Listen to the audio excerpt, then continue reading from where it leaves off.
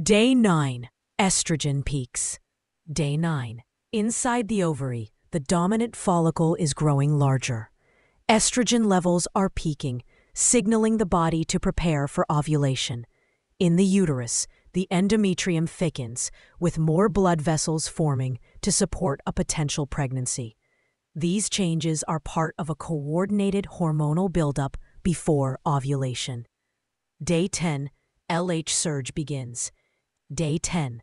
The brain responds to high estrogen by releasing luteinizing hormone, or LH, from the pituitary gland.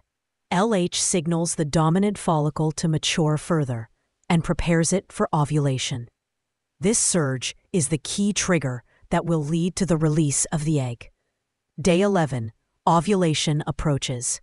Day 11. The dominant follicle swells as it nears full maturity. Estrogen remains high, and LH continues its signal. The uterine lining is now lush and ready, with rich blood supply.